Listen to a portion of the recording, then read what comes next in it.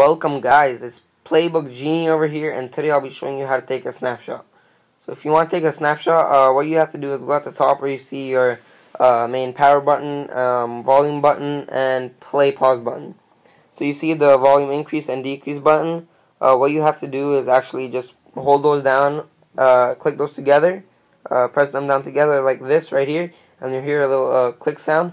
But unfortunately right now my volume is turned down so you can't hear it. But I think it actually took the snapshot. Let's go check in pictures. Let's go pictures right here, right now, right there. And there you go. Yep, we took it.